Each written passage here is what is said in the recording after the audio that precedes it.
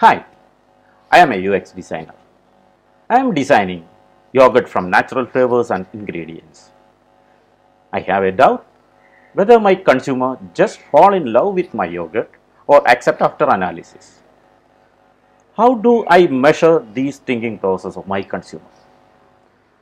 Emotionally attached to a product is system 1 thinking process. Accept after analysis is system 2 thinking process of human mind. System 1 thinking is analyzed using behavioral psychology. System 2 thinking is analyzed using mathematical psychology. For a perfect UX design, we have to measure both from consumer perspective. Shall we have a chat on this?